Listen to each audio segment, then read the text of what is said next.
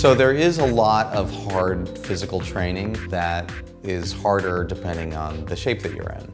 So when you get there, you have to go through a lot of exercise, few hours a day, you know, hitting the weights at the gym.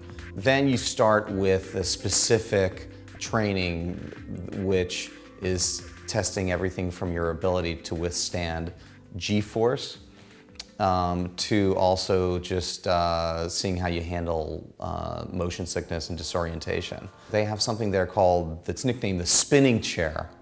It's called the Vestibular Chair. And they strap you in and they begin spinning you very rapidly in one direction for about a minute at a time. And then they stop and then they spin you really rapidly in the other direction. And this goes on and on for about 10 minutes. Another thing you have to do is the centrifuge. And the centrifuge, you sit inside of it. It's a couple 100 feet long, fills an entire big round building. And you sit in the front end of it, and it spins at 200 miles per hour, and it does 40 spins per minute. So this creates G's. Some people describe it as just a feeling of being crushed. It's very difficult to breathe. You have to breathe in a very specific way, taking kind of shallow breaths.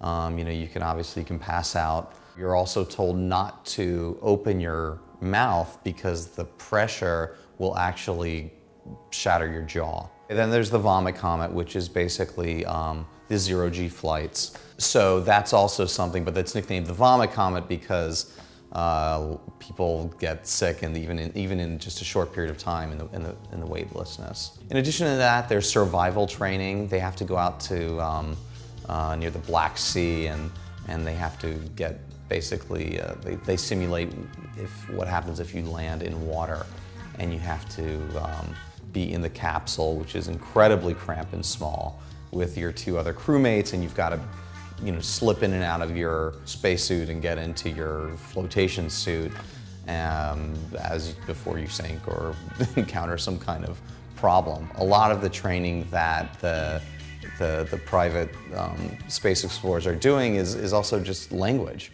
You know, when they go up there, they need to speak Russian.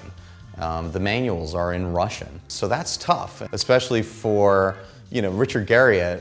When he was in high school, he hated the idea of having to study foreign language so much that he actually got basic computer language to count as a foreign language. So now he's over in Star City and has to cram, you know, Russian in the space of about 8 months. So it is a pretty daunting task, and it's crucial because, you know, the fact is they're hurtling through space. He's one of 3 people in this really small capsule and needs to be able to not get in the way.